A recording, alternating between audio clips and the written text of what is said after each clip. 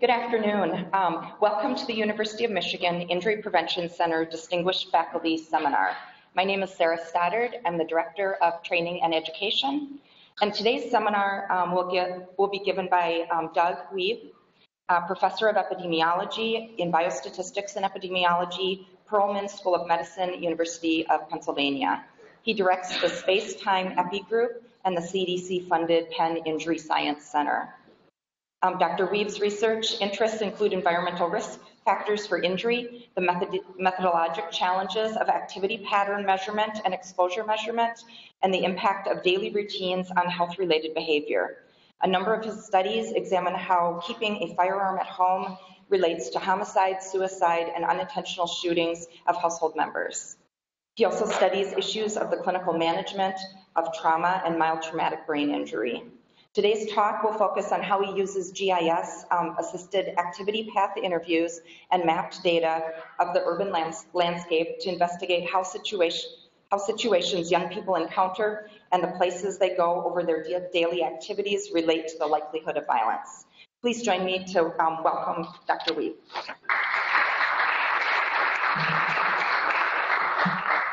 Sarah, thanks so much. And Sarah, Rebecca, Jessica, Patrick, everyone hosting me, I really appreciate the time. Jason, everyone.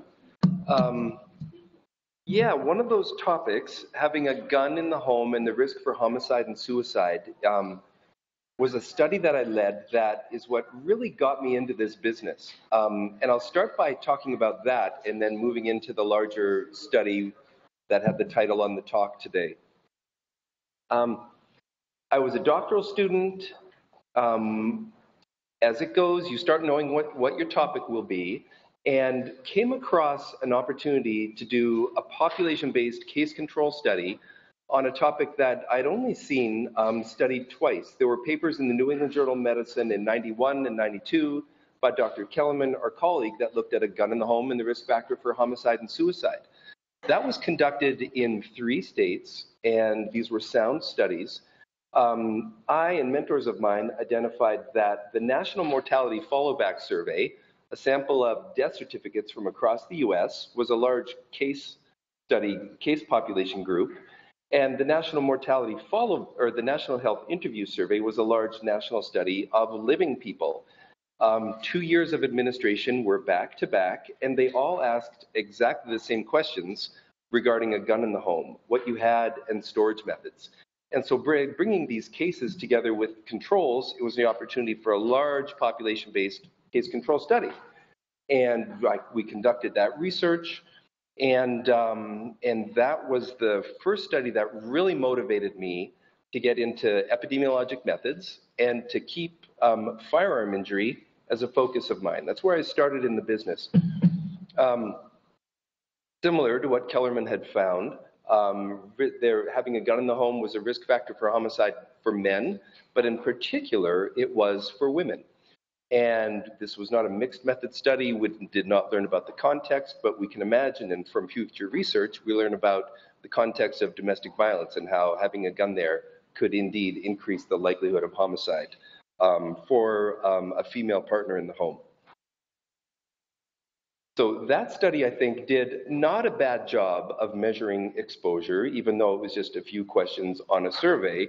But because we were working with data that had already been collected, there were, I think, many possible confounders that we couldn't control for, and effect modifiers too. We were working with the data that we had.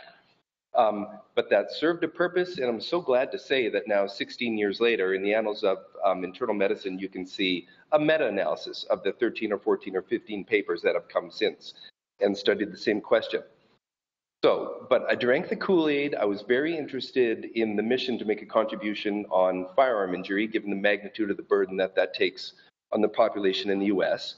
And as a postdoc, I published that work and then moved to Philadelphia for a faculty job.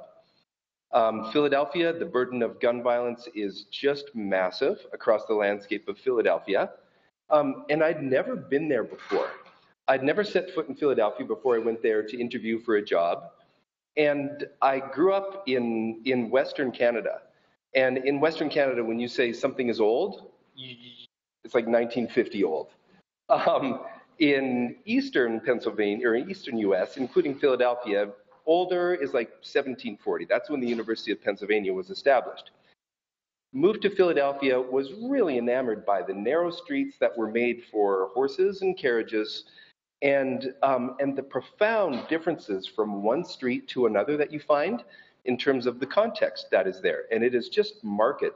You might want to buy a house on this street or not on that street because of the context of real estate, for example. And you see it just change rapidly.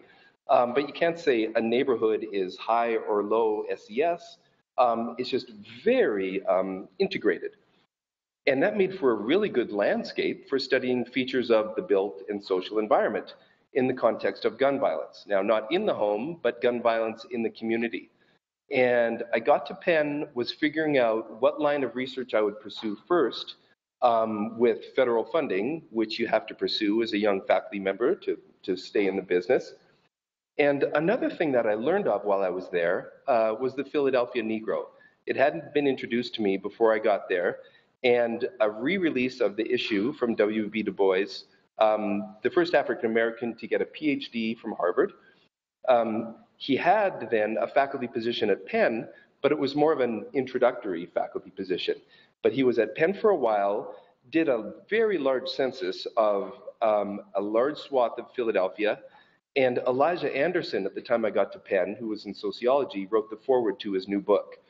And a little bit more about what set the hook for me for that work. My favorite building on campus at the University of Pennsylvania is the Fine Arts Library.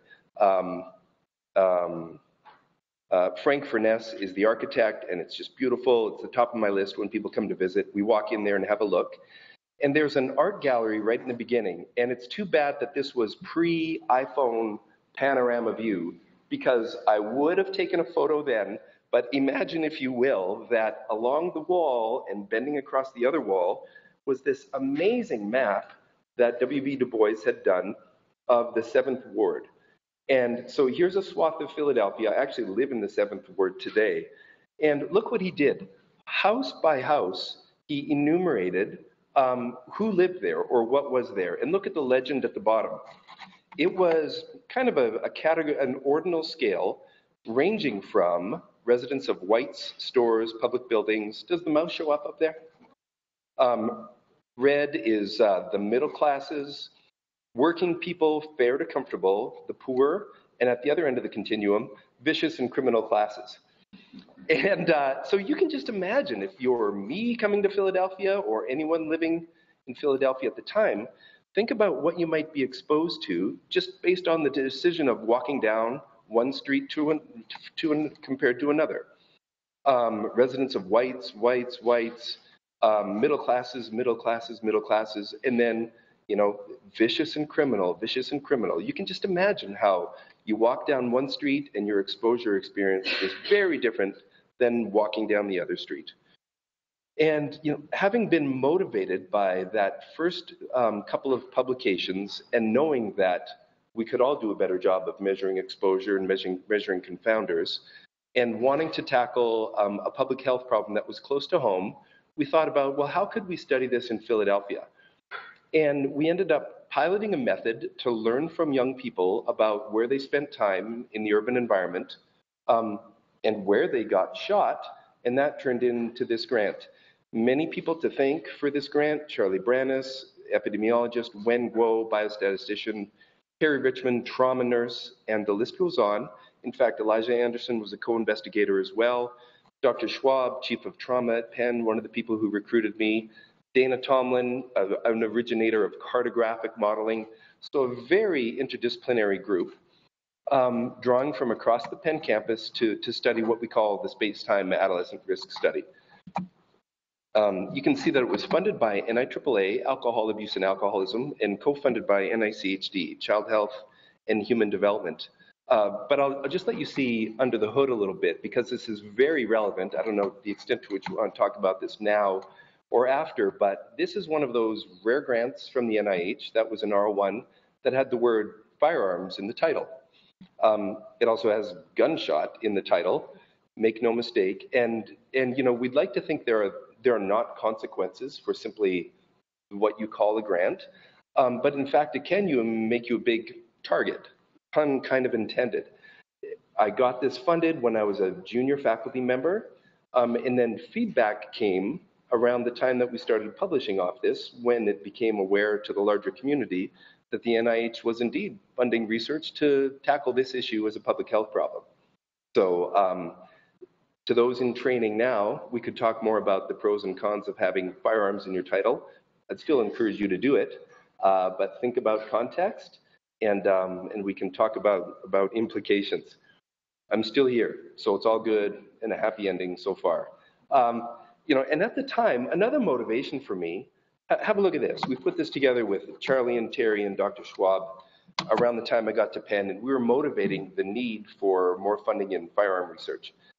Over a span of 30 years, total cases in the US of cholera, diphtheria, polio, rabies, four diseases, 2,031 cases.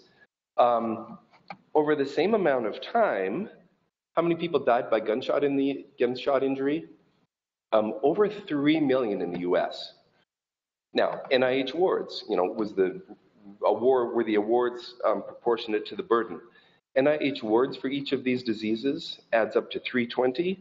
Anyone want to guess how many awards had been given to study these 3 million gunshot injuries? Just shout it out. 0. Oh, 0 is a great guess. And yeah, and if you want to go up from there, don't go up very fast. 0 is a great guess. The first had been actually studying lead poisoning as a function of bullet retention, which is a medical and public health problem. It counts. Number 2 was the grant that paid for me out of the line item for project manager to support me at Penn when I got there, which was my mentor, Charlie Brandis's grant, the Philadelphia Gun and Alcohol Study. And then number 3 was this one. All right, so onward. What did we do with this study? Well, a little bit more motivation of the methods that we used. I was also really enamored. It was my mentor, Dana Tomlin, who said, have a look at One Boy's Day, when I was telling him the vision for what I had in mind. And Roger Barker is thought of as the father of ecological psychology, or the way that people make sense of their environment. This was like circa 1952 in a small town which will remain anonymous. This says Topeka Photo Service on it. But in a small town that was anonymous, because this is a research subject, what they did was recruited one subject, and he was 9 years old, and his pseudonym was Raymond. And they wanted to learn how do young boys spend their time. These were research coordinators, and on one day, with Raymond's agreement and that of his parents, the first coordinator went to the house around 7 in the morning, knocked on the door, parents let them in, went upstairs, and they kind of said, okay, now? Yep, now. And the clock started, and they monitored Raymond's activities throughout the day. And they took shifts, but look how granular these data were. I just love this. 8:33, as he came up the walk in front of the school, he saw 2 dogs barking and snarling at each other by the bush at the corner of the lot south of the school. So they're mapping Raymond as he navigates his environment, and they also laid out maps so we could really understand where this were. There's the school, auditorium, here's trees, and here's the bush with the snarling dogs. Raymond comes to school. Injury epidemiologist, dog bites are a serious public health problem. Activity paths, I like this stuff. After school, walked along ridge of garage roof. Raymond, what are you doing? That's how they monitored Raymond's activities. And in a smaller setting with more time, we could talk a lot about the pros and cons of trying to do prospective monitoring in real time, in person, and how that might affect behavior. And honestly, I don't know. In some instances, it may enhance the grandstanding that might happen. In other instances, it may play it down. But we can all appreciate it's hard to learn about people's activities in real time. Here's how we tried to do it to understand why do people in Philadelphia get shot where they do, when they do. We recruited young people, 10 to 24, from the 2 emergency departments at Penn, the adult one, HUP, and CHOP, the Children's Hospital of Philadelphia. And perhaps like your ED that is right here, these places are real machines also for conducting research. And they run a gray coats program. These are not white coats because they're not clinical.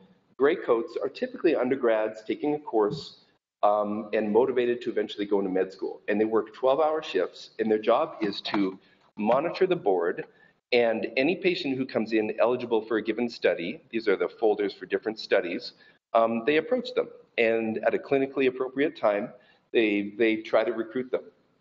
And so we recruited gunshot patients through the ED, using the AA's program, and screened for eligibility, and used a graduated consent procedure by which, according to whether it was clinically appropriate or not, we approached them and developed a relationship and said, would you participate in research? We conducted some of those interviews in the hospital, many at participants' homes, and about as many at our research office. And if you're involved in this kind of work, you know that when a patient leaves the hospital, it's very hard to be able to follow up with them. We had a lot of creativity to our remuneration structure and the amount of time and strategies to enroll or to enhance enrollment. But we ended up sitting down with individuals and conducting an interview. Part of this is Luke, one of our interviewers, and a key part of the interview was using a laptop with a customized geographic information systems interface that we used to sit next to a participant. And I'm just zooming in here to the extent that I could on the satellite photo that we had when we started, just to show you how granular we can get. And we would say, show me where you woke up in the morning. And we could zoom in and they'd say, here. And then we told them the goal and a bit of directions, but we said, like, walk us through your day, just like one boy's day. And you can see someone may have walked through the ball diamond, across a basketball court. This is what a swimming pool looks like in Philadelphia in the winter with no water, and so on.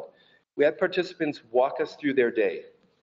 And as they walked us, we had a cue card that we kept on referring to. There were 5 or 6 key pieces of information we wanted to know at every step. What's your mode of transportation? Are you doing anything else, studying, listening to music, watching TV? We asked, how safe did you feel? Which we thought, frankly, was a long shot, but we wanted to try. And very interestingly, I think that the data came out of that were quite valid.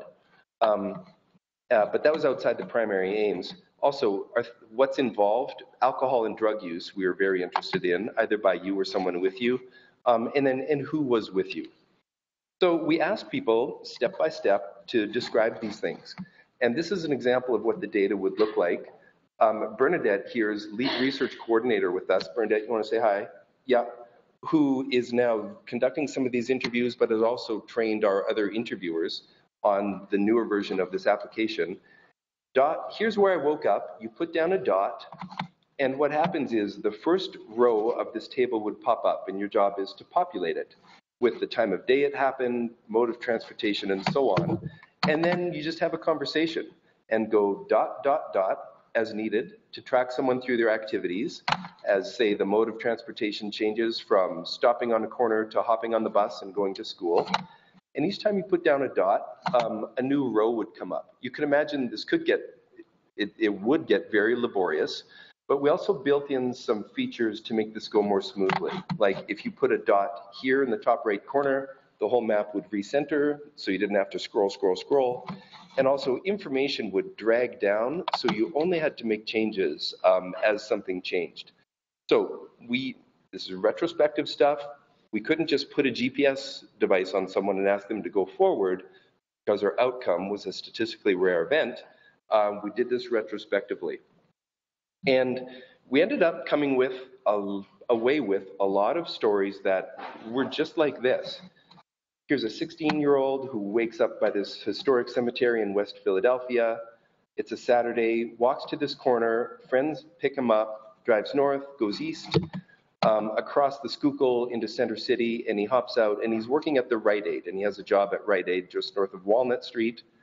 After he works there for a few hours, he goes south, and he takes a right, and then he is playing basketball at these courts where there's also a dog park. And he's there for a few hours with his friends. They finish, they hop on the bus, and they go back across the Schuylkill.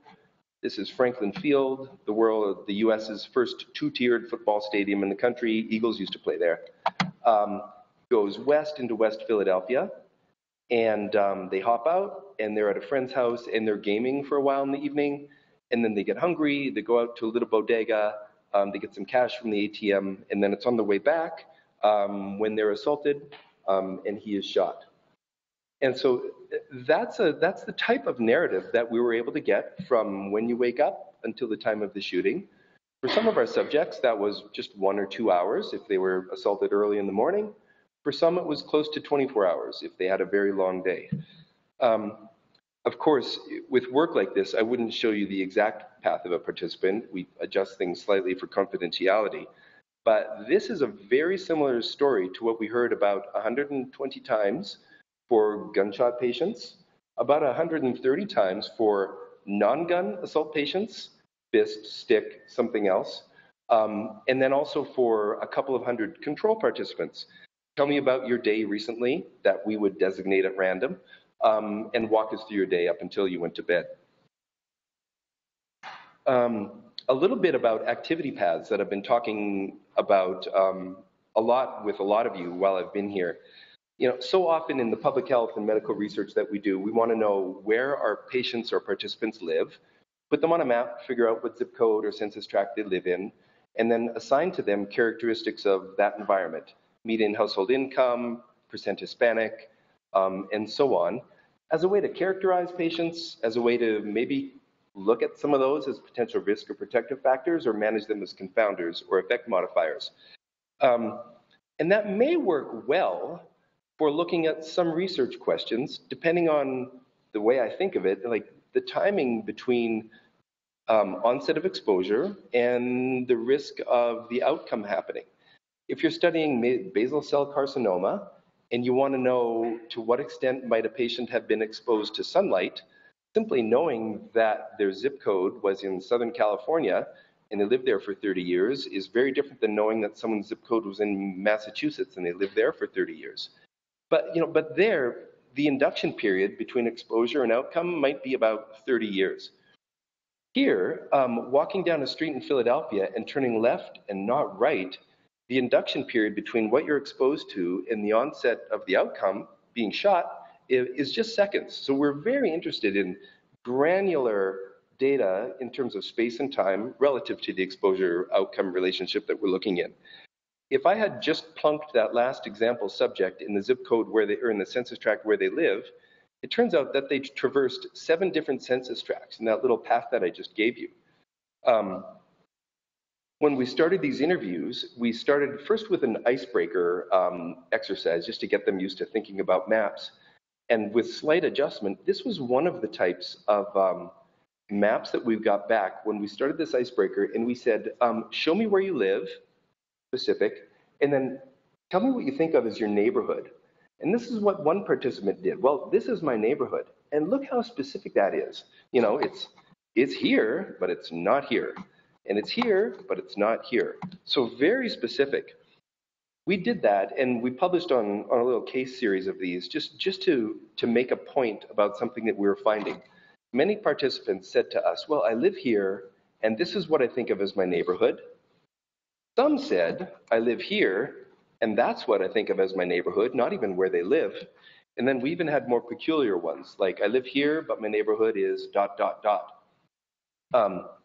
Beyond, and by the way, it turned out that the neighborhoods that people drew, without exception, never followed the boundaries of administrative units like census tracts, because I don't know where my census, that just makes sense.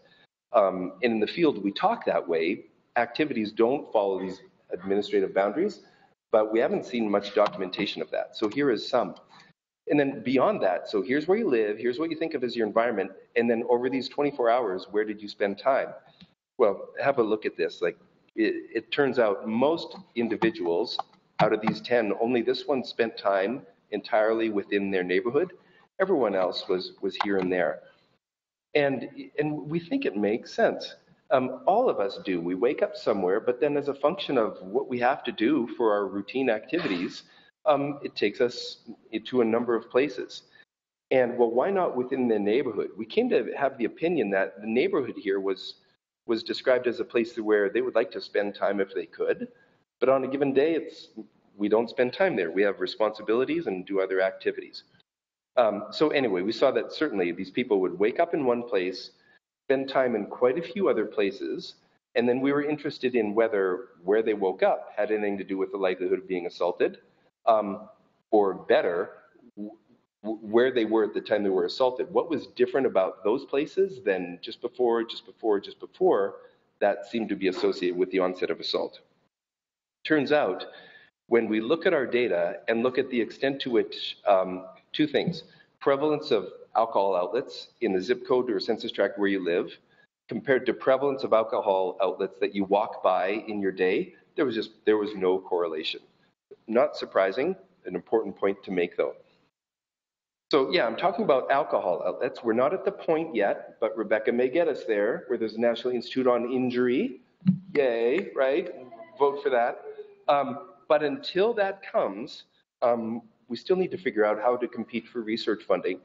And in this instance, we pursued the pathway whereby alcohol outlets are a risk factor for individuals to get shot. And that's certainly the case. In a city like Philadelphia, much alcohol is consumed for immediate consumption in a large container with no informal guardianship. The person behind the counter is behind bulletproof glass, and you can walk outside, consume very little informal guardianship, a lot of vacant lots, and you can sit and drink without many obstacles. And when we, the conceptual framework here, alcohol, we misinterpret social cues, an environment where there's a lot of firearms, shooting might happen. So that was part of the conceptual framework here. So you see that we're mapping people's activities, but there, really from that exercise, all we get is latitude, longitude, super sterile. How do we figure out to what were people exposed? Well, we created different surface layers of the Philadelphia environment. We took those 1,700 alcohol outlets for one, created a density surface map of Philadelphia where red means more dense, and we can turn it on its side just to kind of show the gist of it. These are mountains where the density of alcohol outlets off-premise was very high. A protective factor we hypothesized was police stations. These are places where police stations are, and as you get further away, it gets low. Structural danger. These are vacant lots and abandoned houses, which vary across the Philadelphia landscape also. So after conducting those interviews, we laid our activity paths on top of these and then just merged the data. And that's the way that we estimated the extent to which people were exposed as they navigated their environments. This paper, the lead one, we ended up publishing in the journal Epidemiology. And, so the two main points, this was in fact a case control study. We had cases and controls and compared them for exposure. But we also conducted a case crossover analysis where we compared each individual at the time they were assaulted to themselves earlier in the day, which has particular benefits to it. And moving quite quickly here, I want to show you the characteristics of the individuals that participated. Have a look here and feel free to point out anything of interest or to focus on your variable of interest here. These are demographics. You see 10 to 24-year-olds, and we had these three groups. Gunshot case subjects, 123. Non-gunshot case subjects, 175, and then 274 controls. I've pointed out a few instances where we see some variability. They all were male, by the way. Certainly women and young girls get shot in Philadelphia too. It just turned out that our enrollment was focused solely on boys. The great majority were African American. A place, you hope that you recruit controls that are representative of the population that gave rise to your cases. Here are a few instances where they're not. We see that, did you receive A's and B's in school? The prevalence of that was a little bit lower in gunshot cases compared to non-gun cases and controls. How often do you wear your seatbelt? Most of the time.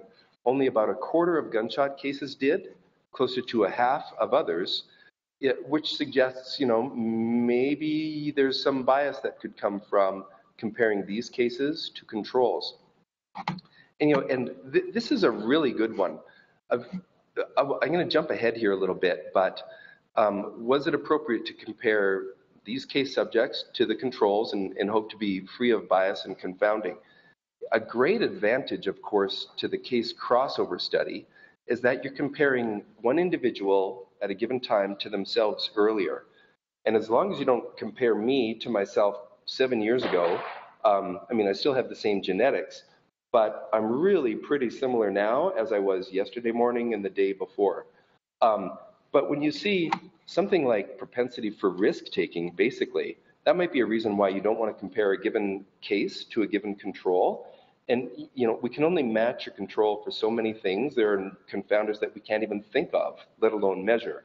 So doing the analysis within subjects, this is one indicator of the motivation to do case crossover analysis. Other characteristics here about daily activities and history with violence. Non-gun cases were more likely to have ever been jumped than gun cases and controls. And the prevalence of a few things like ever being in jail or prison, on juvenile probation, ever been shot, 17%, carried a weapon, carried a gun, were higher in cases than controls. Another reason to identify a bit of lack of comparability between these groups. All right, so that was descriptive results. Getting into other results here, and back to One Boy's Day, we can be skeptical of that work and thinking, well, to what extent will a research participant really tell us the truth about some culturally sensitive things, or even remember. Again, we were stuck with a retrospective data collection here because we didn't find it feasible to move forward in time with a massive cohort over a long period of time to study gunshot injury in a way that would have been required. And so we looked at the data after it was collected, and we take quite a bit of comfort from seeing some results like this.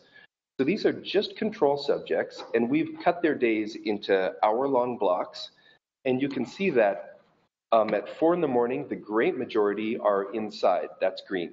They're in bed asleep. By the time 7 o'clock comes around, people are getting up. When 8 o'clock came around, a pretty good proportion were in school, and that peters out later in the afternoon, as it would. I'm getting around to just saying there's pretty good face validity here, and having heard that people are telling us what makes sense for days, at least in these broad swaths of what they're doing. Compare that for controls to non-gunshot cases, relatively few in school during school time hours, and more were outside, just as two broad groups to compare. And then even compare this further to gunshot cases. Very few were in school during school time hours. Granted, some of them were over 25, but just large cross-section. Fewer were in school, and a lot were outside, especially into the evening hours. So, the story is making sense so far. How did we do in terms of collecting data like this? At least we see some indicator of face validity. And I'm being quite sensitive to potential threats to the validity. At the end of the day, actually, I think this turned out to have been done quite well. Here's what the data look like when we lay down one landscape. This is off-premise alcohol outlets and the density across Philadelphia, and all 632 subjects. The way that we gathered data, we only put down dots on a path as often as you needed to. If someone started down Walnut Street and 20th, and they went all the way to Walnut Street and 40th, that's 2 miles. And if they said they walked at a constant rate the whole way, you really just had to go dot, dot, because nothing changed. If we did that, though, we would know nothing about the exposure they experienced in between. So we really added dots in between and boiled it down to having data that was estimated to be minute by minute. Then for analyses, we cut it into like 10-minute increment data. And this is what those data look like. And you can see individuals moving across the landscape. And on this red mountain, you see some people going higher in terms of the extent to which they were exposed.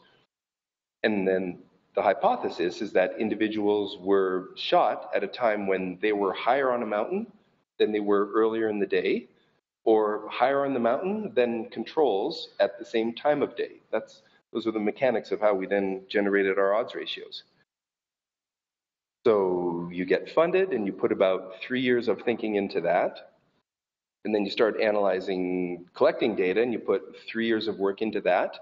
And by the time the data are on your computer, I'm not sure what your mood might be like, but you may come around to thinking, wow, this might be a real long shot, that what we had hypothesized and tried to study is actually going to go in the direction that we thought it would. And of course, it's fine that it should. If we only ask questions where we know the answers, we're not doing a very good job. But I'll tell you, the day that this graph popped up, it was like pretty profound. Have a look at how we interpret this graph. Left side, this is time 0, the time of being shot, and this is the extent to which individuals were exposed to off-premise alcohol outlets, as an example. Higher number means higher exposure. High at the time they were assaulted compared to case subjects 10 minutes before, 10 minutes before, 10 minutes before, 10 minutes before, 9 hours before.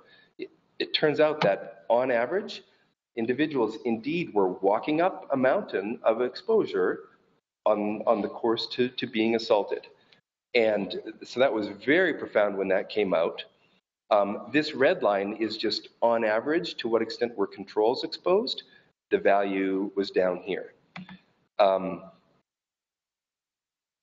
so the way that we analyze these data, case control, case crossover, at the time cases were assaulted, what was the level to which controls were assaulted? And there were a lot of mechanics going on in the background. Patrick, we were talking about some of this stuff today. The way that we analyze these data, for a given case assaulted at 7 p.m., we measured their exposure and then compared that to all those 174 cases. What was each of those individuals doing at 7 p.m.? Grab their exposure, and that was like the contrast. We put a caliper around that, and that's what we compared. Subject 2, assaulted at 5. What was everybody else doing at 5? So those are mechanics by which we did case to control, and then also, of course, we did case to themselves, case crossover. And it wasn't just a fluke with this alcohol finding. We actually laid down 27 different maps of the surface layer of Philadelphia for different hypothesized risk and protective factors. And these are the ones that had that strong systematic trend. On the time leading to being assaulted, prevalence of off-premise alcohol outlets experienced went up. Off-premise went up. People went into areas with higher structural danger, more narcotics arrests, more vacant lots, more recreation centers, more young people, and so on. And for protective factors, they went into areas with fewer Hispanic population. There's the Hispanic paradox of being protective. Lower income, lower trust in neighbors, lower participation in groups along the lines of community cohesion. And so we saw this systematically for quite a few variables. And again, how did we analyze these data? Well, for cases, we compared the time of being assaulted to earlier in the day. We also did a maneuver where we differenced the data and subtracted from each case the average value to which controls were exposed at the same time of day, stick with me, and then just got the difference to data as a way to take trend out of data, in case that might help to control. Turned out the results for this weren't very different from just working with the raw data. This is just a snapshot of the map layers of the 27 variables that we laid down. Vacant lots, percent African American, percent Hispanic, percent college educated, gun in the home, and so on. And with so many potential confounders, of course, there's the potential for a lot of collinearity. We ran factor analysis on these exposure data after we attached it to each of the case subjects. And things really came out tightly and cleanly on this. We walked away with 6 factors where these individual variables, features of the environment, really loaded strongly onto different constructs like neighborhood connectedness, income, alcohol outlets, vacant vandalism, fire stations and police stations, and so on. All right, so we boiled down the data to keep it manageable, and we were able to generate odds ratios. And from there, it gets into just a pretty typical case control or case crossover study using conditional logistic regression for the matching. A couple of key findings. Being alone at a point in the day compared to controls was a risk factor of being assaulted. Also, being outdoor on foot or in a car relative to bus or trolley, I should say relative to indoors, was a risk factor. Now, of course, these aren't what we think of as typical modifiable risk factors, but we controlled for these factors while we looked at risk for gunshot and non-gunshot injury, while we looked at things that we're more interested in from a public health standpoint, a policy standpoint. Gun carrying, there was a big question about whether having a gun on your person was a risk factor. Up until then, most of that work in the past was having a gun in the home.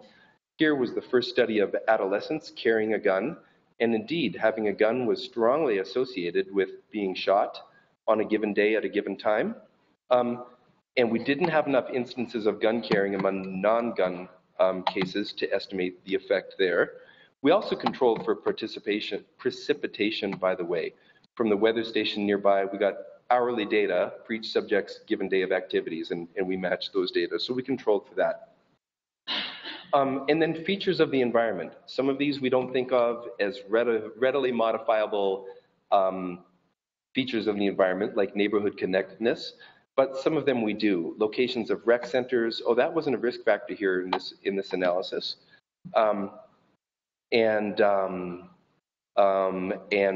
Vacancy, vandalism, and violence was a big one for both gunshot and non-gunshot injury.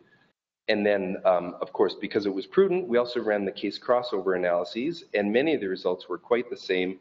And the one that I think was so, most interesting for the context of this talk was that indeed going through your day and going from not having a gun on your person to having it on your person was associated with a 40% higher likelihood of being shot after you acquired the gun. And we could look more at other types of results as well. So that's the span of this study. That's the work that we conducted. Certainly there were limitations, and we did our best to overcome many of these. And at the end of the day, we thought that things really were quite sound. And if you want to talk more afterward about potential threats and how we worked around them, happy to do that. We're very pleased that this work won the Rothman Prize from the journal Epidemiology, which is a bit of a testament at least to its creativity, if not its validity. And like any case control study, you're fixed with your outcome, but you can bring in additional covariates and many, if you'd like to. And one of our postdocs went on to have a position with the U.S. Forest Service, and working with people like Charlie Brannis, who are very interested in greening the urban environment. She laid over a very high density LiDAR image of tree canopy in the city, and laid down the gunshot cases, and indeed found that case control study and case crossover study being under tree cover was strongly protective against the risk of being assaulted. If you want to hear about the conceptual framework and why that might make sense, you can have a look at the paper that she published a couple of years ago.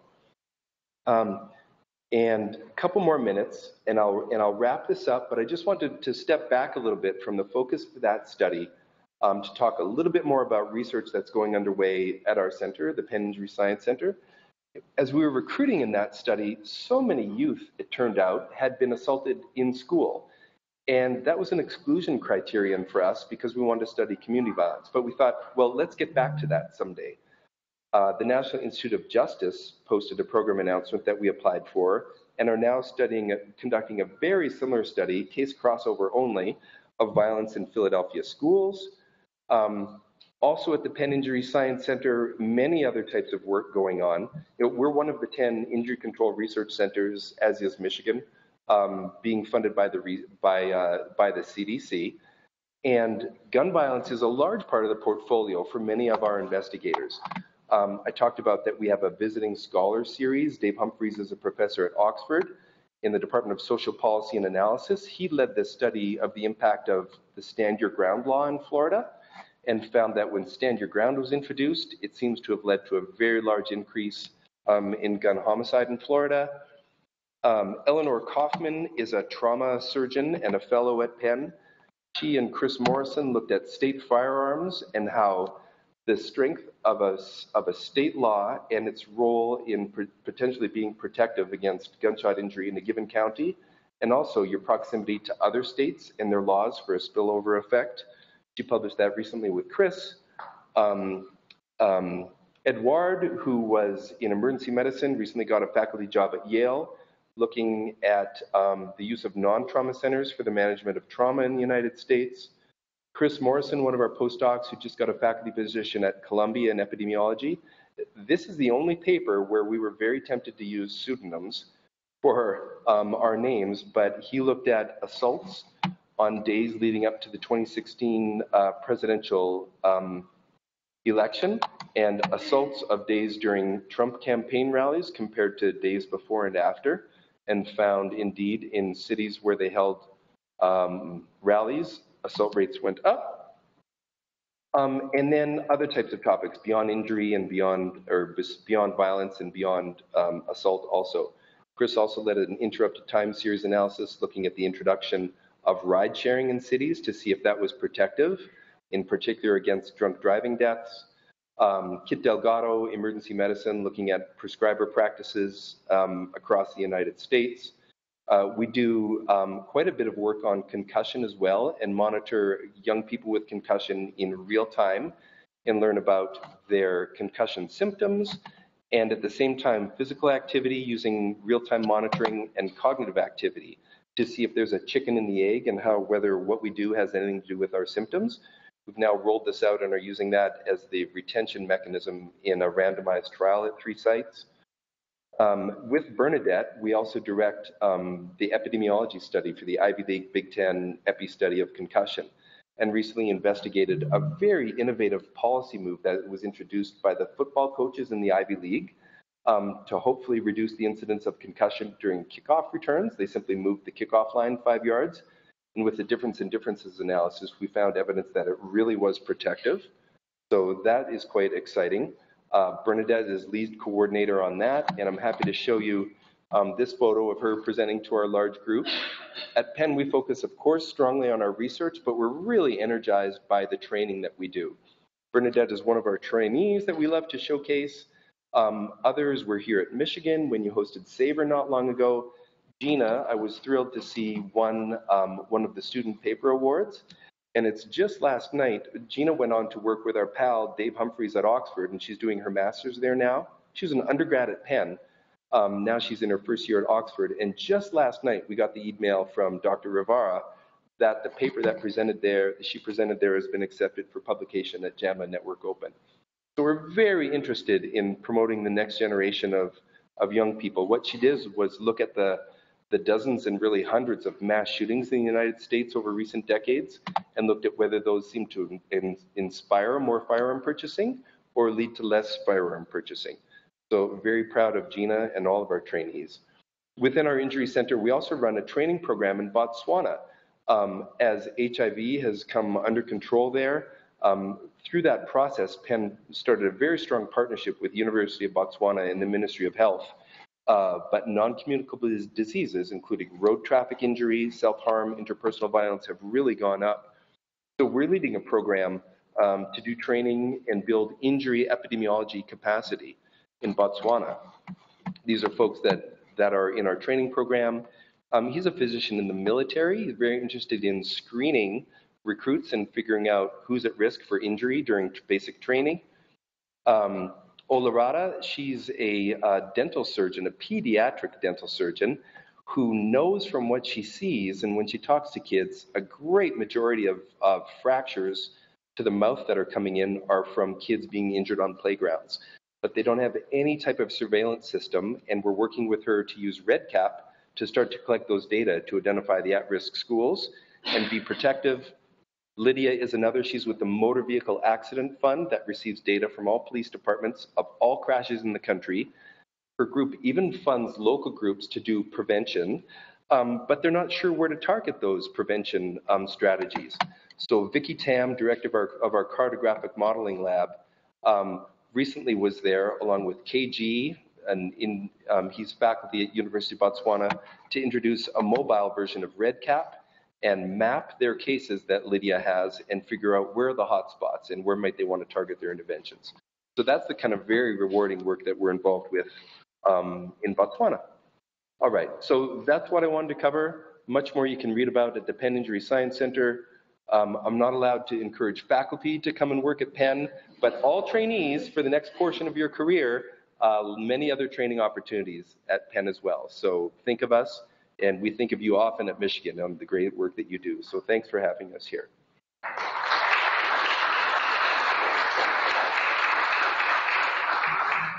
Thank you so much, Doug. We have some time for questions.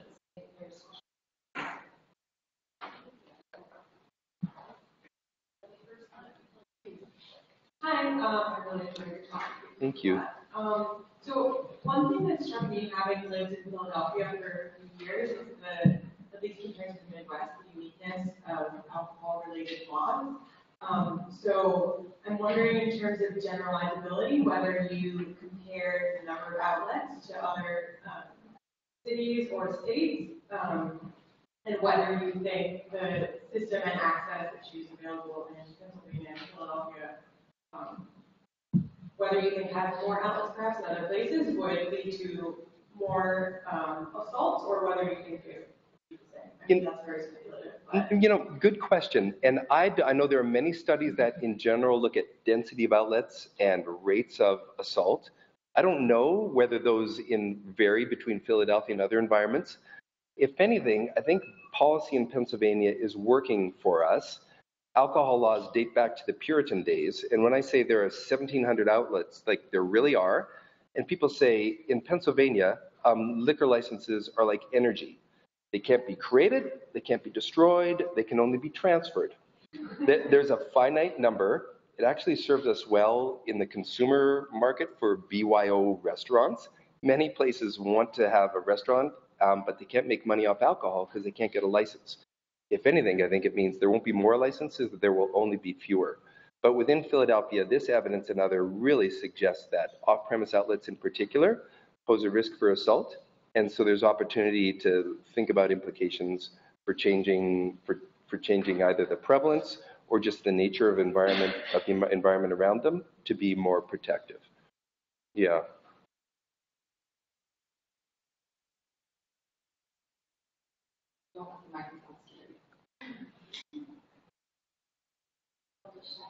So in terms of activity space, you did this detailed mapping, so incredibly interesting. Did you collect other information about other activities they do during the times that they were transiting those locales, in terms of, were they playing youth basketball with fabulous mentors, or were they, hanging out with five guys selling crack? Like, what were the different activities at those locations? We probed enough to hear that someone was playing youth basketball. We didn't probe enough to hear that there were awesome mentors there. And we audio recorded each interview, so we could go back and actually classify quite a bit more about context. Yeah, I think that we could. We didn't ask systematically, but we heard a lot about what was going on when they were in given places. So there's opportunities to still investigate that. Whether by not coding for some of that stuff, we missed controlling for strong confounders, I'm not sure. Yeah, but so that's what comes to mind. But there are more opportunities, and like any large data set, there are many opportunities to work further with these data. So if you're interested in partnering, do let me know. And the second question I have, and maybe somebody else will ask something else, is, so was the design only men? Oh, the design was only men. Yeah. I still want to do a mirror study now and figure out what happens with the women who get shot, because with pure law, we're probably not doing this. Yeah, right. I think you would. We enrolled, why am I blanking on the name? Not a probability set. We enrolled about 20 women, a convenient sample of women, to get some preliminary data. But because the incidence of gunshot, we actually wrote this in originally only to look at gun injury and only to do case crossover. But the reviewers encourage us to do non-gun injury and also gather the controls. With our focus on gunshot injury, the great majority of gunshot patients are men, young men, but also many, many non-gun assault patients are women. That's what led us down the path to study only men now. A next study should still be done with young women. What about randomness? I mean, obviously, you can pick an event, not random, but there's a lot of error. Some of that error could be random. I mean, there are lots of stories of random shooting, random victimization. And how did you deal with that? Oh, well, random victimization. I think a lot of people were shot as innocent bystanders, actually, and a lot were intended victims. We hardly probed on that at all because we didn't want to put individuals off and think that we were implying things. In hindsight, we quickly developed really good rapport with most of these subjects, I think, and we could have asked more. But, could random variability be explaining this? Could that make an odds ratio of 1.4 go to null? Jason, that's what we were talking a little bit about yesterday. You're so lucky at this injury center to have a dedicated faculty biostatistician on board to take it. Yeah, who's that? I hear they're hiring. To be able to say, well, how much bias would have to be in there to make some of these odds ratios go away? And I think it would be a lot. We didn't do that in this study. With one earlier study of gun carrying, we did. But I think there's room in all of injury epidemiology to more heavily scrutinize the odds ratios that we generate and say, what would it take to have made these go null? Or for null values, how much would we have had to do wrong to have missed, in fact, a true positive result? Yeah. Do you have any sense of what weapon was used?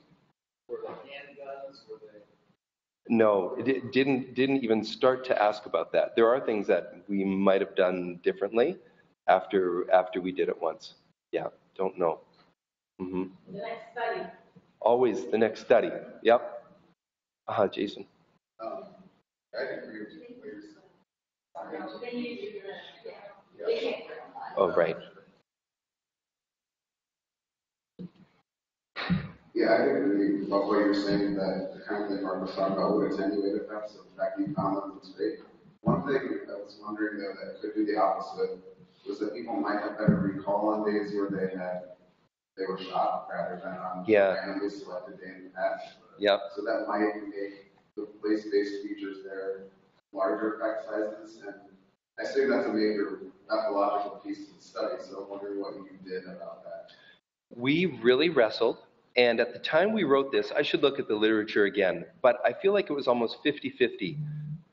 With young people as research participants who had been victims of trauma, how would that affect their recall? And then some of the literature said it might make it more acute. Some said it might make them go blank. But so we pilot tested this and enrolled about 25 out of the CHOP and HUP ED and asked these questions. And with that sample group, we heard pretty stories with quite a lot, I don't know what word I'm looking for, but people with quite a bit of conviction were telling us their perception of what happened. So we ended up thinking, it made sense. And at the end of the day, I think we do see really good face validity in these results. Like, it adds up. Yeah? I was just going to say the other thing about that is we're much more creatures of habit than we think we are. Oh, yeah. So, I don't know, it may happen today, but, that the one you showed us, that's probably a pretty typical pattern, because you go to the basketball, everybody knows you show up at 3 o'clock and there's going to be a game. Yep. And so you work your way to that spot. Yeah, I don't know. If so, that's helpful. If you ask me, where was I 2 days ago at noon? It was a Sunday. I could take a guess, and then if I walked you there, I'd probably end up at the same place. But I'm not sure if you're saying that's a benefit or if that's a potential threat. Oh, no, it was more, I was actually saying... I'm on guard. The idea that, the recall bias that may occur. Oh, yeah. People are probably, it may be that they're remembering they did this because kind of what they do. Could be. Wake up, they walk to work this way. Yeah. They go, maybe it was a pretty typical day. Actually, we all have to have what we do every day for the last 5 days. It'd be pretty similar. You know, and maybe on Monday it's different than what's on Tuesday, but on Monday it's pretty similar. That's right. No, I think so. And, you know, I like One Boy's Day, not just because it's kind of cute and it's very similar to what we're doing now, but they started, you know, where that boy woke up in the morning. We're starting with where were you shot, but we don't say, and then before that, because we don't think that way in real life. That's why we started people, when did you get out of bed and where? And we use that to try to anchor them. And we put a map in front of them to help with wayfinding. We also did a lot of literature review, and there's quite a bit out there on can children even read a map and remember where they went. So that was a big part of this. Yeah. Well, and I'll just say, in terms of recall, whatever the hazards, and I'm sorry, I'll just talk loudly. In terms of recall, whatever the biases are, we, in a way, the vast majority of this research has been done, which is like, what have you done in the past 6 months? Oh, yeah. You know, tell me about in the past year, have you done X, Y, and Z behavior? Yeah. And we talk about threats to recall for a lot of them. Uh-huh. Yeah. Any other questions? You know, Rebecca, a last thought on that. Perhaps individuals underreported gun carrying, because that's pretty contentious. At no point, even during recruitment, did we say we're interested in alcohol outlets, which really was a biggie for us, because there's policy levers that we can pull. They walked us through their day, and we never mentioned we're really interested in whether you walk by an alcohol outlet. So they were totally agnostic to that. And at the end of the day, now seeing that systematically, that was a key exposure that increased over the time. And clearly, they weren't avoiding telling us that because we didn't make them paranoid. I think that there's just, you know, good validity in that odds ratio for one. Yeah. Thank you. Thanks, Rebecca. All right. Thanks for coming. Yeah.